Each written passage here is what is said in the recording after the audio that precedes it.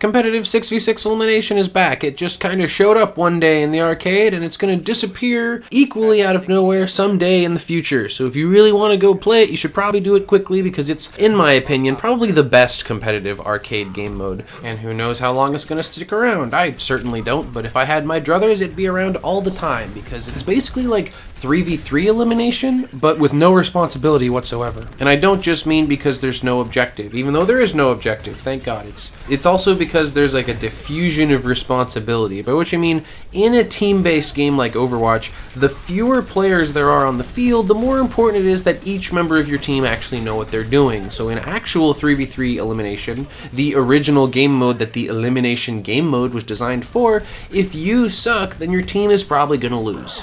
But in contrast, for 6v6 elimination, there's so many dudes running around the map that it doesn't matter how much you suck. You can play pretty much whatever you want, and there's so many players running around in this glorified deathmatch that all you need is like one or two people on your team that actually know what they're doing, and they'll be able to carry you for the rest of it. You can just be like me. Just play the support classes. Just run around and heal your teammates and trust that they know what they're doing, because it only takes a few of them to know what they're doing, and you're just gonna probably win. I've won most of my competitive matches, which is saying something because Lucio's the only character I actually play, and I wasn't even allowed to play him the entire time because as soon as you win a round on a hero, all 6 of those heroes are locked off. And I guess that's kind of cool too. Like, nobody else knows what they're doing either, because the heroes we actually know how to play get locked off so quickly you have to play weird shit like Genji and Mei and actually make it work. Now, if I were Jeff Kaplan and got to say where Blizzard should go from here, I'd say, you know, hell with it.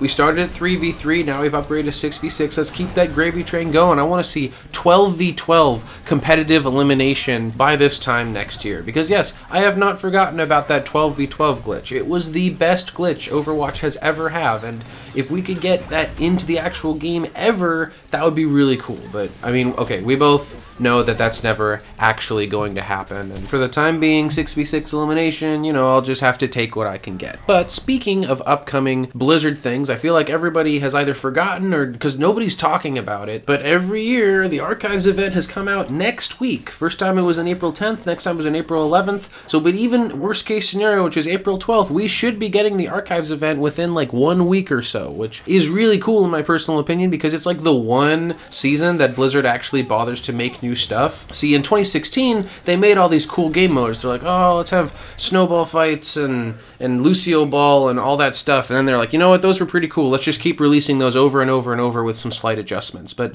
the one time that they actually feel the need to release new, genuine, bona fide content is the Archive events. And it's not just any content, it's PvE content. PvE is my favorite game mode, not just in Overwatch, in any game. But the other cool thing about when it happens in Overwatch is that it's also pretty much the only time where they bother to give us more lore. The first time they had something cool happening in the Omnic Wars, the next time we got to go into Blackwatch, something a little bit darker, and if you want my honest opinion, what I think is coming this time around, I think they're going to continue their path to darkness and take us straight into Talon, because they just added Baptiste, right? He used to work for Talon, and that puts the number of heroes who works for Talon who have not appeared in a previous Archive event is up to 4. We've got Widowmaker, Doomfist, Sombra, and Baptiste, and I bet we're going to follow them on some Talon mission that happened back in the day, which sounds completely awesome. But you know, even if I'm wrong, it's possible they're going to go some completely different route. I mean, maybe they do something in Junkertown or something with Ash's Hoodlums, though they would probably wait until the Junker Queen or Echo, respectively, were actually released. But who cares? More Archive is great. More competitive 6v6 elimination is great. Pretty much anything new in Overwatch is great, because we haven't really been getting a lot of stuff other than Overwatch Season 2, which I can't complain about because Overwatch Season 2 has been awesome as well. But this map is rounding off, and I don't want this video to go too long, so I hope you are all doing well. I hope you're all enjoying spring and not summer, like I said in my last video. So anyway, I'll catch you all later. Peace. This is Abagus with the Spuff of Legend, signing out. Nice. What did I tell you, man?